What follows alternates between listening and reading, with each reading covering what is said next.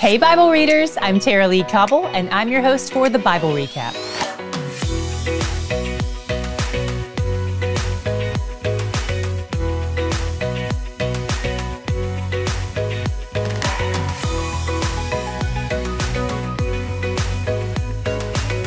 You may have noticed that we're starting to get into some mentions of offerings and sacrifices, and it may be confusing.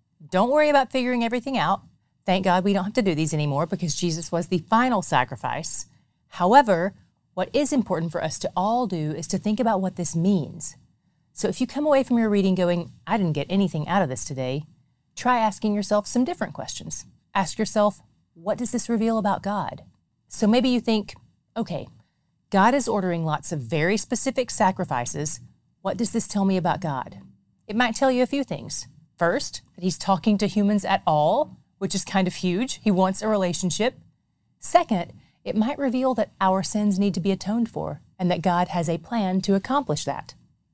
So today we start out and Moses and Joshua are still up on Mount Sinai, the mountain of God, where Moses is hearing from God for 40 days.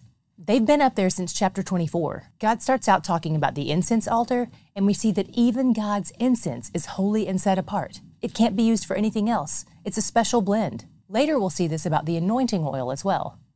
This reminds me of a friend I have who refuses to tell anyone what kind of perfume she wears so that no one else can buy it. Except God is God and she's a human and her perfume is in mass production, so that's entirely different. God also requires a one-time census tax from the people, half a shekel, which in today's money is about $3 to $6 according to my research. One of the hard things about a census is that people sometimes get puffed up and arrogant about their numbers. Cities love to boast that they're the largest. Every religion wants to be the fastest growing. McDonald's advertises their sales numbers on their signs. So God attaches a reminder to this tax. This census isn't about you or making your numbers larger. This is an offering to the Lord to remind themselves that they owe Yahweh their lives. And by the way, we see that all their lives are worth the same amount, whether rich or poor. He's pointing their eyes off themselves and onto his goodness in sparing their lives and pardoning their sins and providing them with a place to meet with him. My God shot almost came from the section on the bronze basin, but I decided on something else. I'll still share that with you though. It's all so beautiful how he works to be near to us. This also occurred to me as I was reading the section where the priests have to go to great lengths to make sure they're clean. They have to wash their hands and feet in this basin to make sure that they're presentable so they won't die. Cleanliness is about purity, and purity is a big deal when it comes to drawing near to a set-apart God. The phrase cleanliness is next to godliness is not in the Bible, but if it were, it would probably be in Exodus 30. I loved this part about the bronze basin and all their necessary hygiene rituals. It took me forward 1,500 years to a time when Jesus knelt down and washed the feet of his disciples, even his betrayer. There's a point when we realize that no matter how much cleaning that we try to do, we can't clean ourselves up. It'll never be enough. We still need him to wash us clean so that we won't die. No more bronze basins and fear of death. Jesus is enough. But also, wash your hands. Next, God points out two guys to Moses, Oholiab and Bezalel. God says he has filled Bezalel with his spirit, and we know that this was a big deal back then because this was when God the Spirit did a lot of traveling around. He says he gave Bezalel ability, intelligence, knowledge, and craftsmanship. He says those things are to be used for his glory, to build the temple he wants in his tabernacle complex.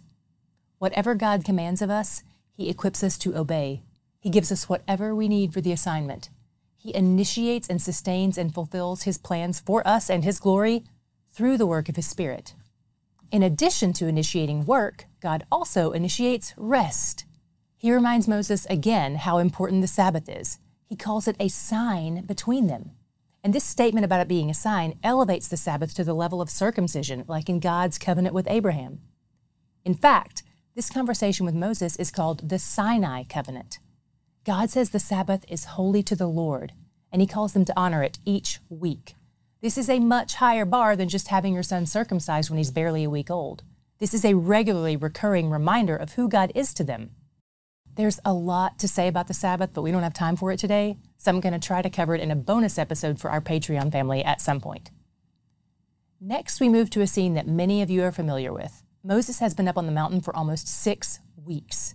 The people grow restless and impatient maybe even wondering if he's died up there. He's old. They appeal to Aaron to make them a god. In verse 1, we see that they perceive this to be a delay. They don't recognize this as God's timing. They were too steeped in their unbelief to acknowledge God's plan. They wanted their own. Then Aaron, who had just seen God 8 chapters ago, complies, not just building the calf, but building an altar in front of it too. Maybe he's jealous of Moses and wants to usurp his leadership.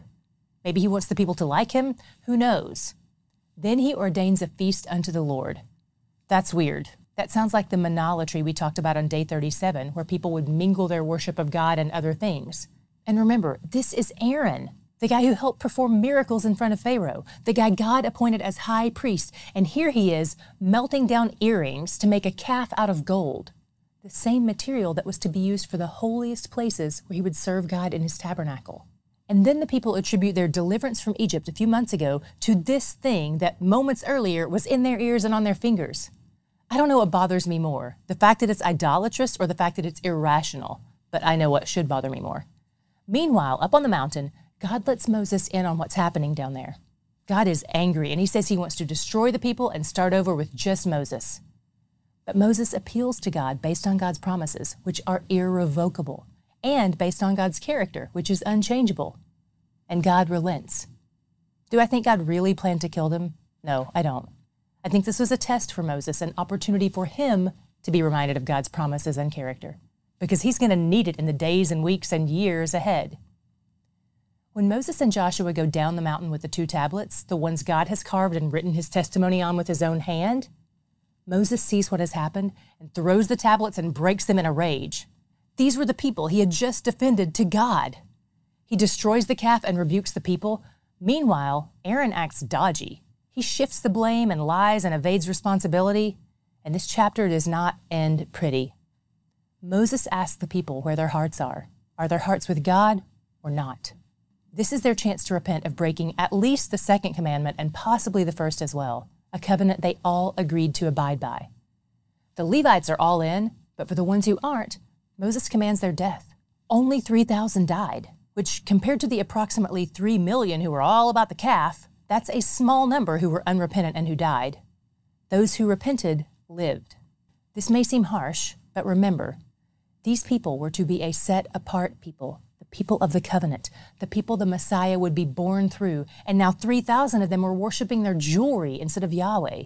It was merciful of God that the other 2,997,000 lived. So what was your God shot today? I was struck by God's timing. I noticed that in 32:1, the people call his timing a delay, but then in verse 8, God says they have turned aside quickly. What they perceived as a delay, he called quick. They're worshiping a golden calf. Meanwhile, he's making plans to be near them and agreeing to spare their lives. I wonder how many times I doubt his timing and feel like he's forgotten my agenda and decide to take matters into my own hands. How often do I find something else to worship when it seems like he's holding out on me? I want to trust his timing, his so-called delays. Most of all, I want to trust his heart toward me. He has spared my life from breath number 1, and he made plans to wash me clean and to draw near to me. I can't get enough of his nearness because he's where the joy is. Reading the Bible every day is hard sometimes, but here you are. So if you want to make this process easier for yourself and help increase your chances of not dropping this new habit on the days when things are tough, the best way to do that is to subscribe. That way you don't have to go find us. We come to you. Free delivery. All you have to do is click subscribe. We'll see you tomorrow and every day after that.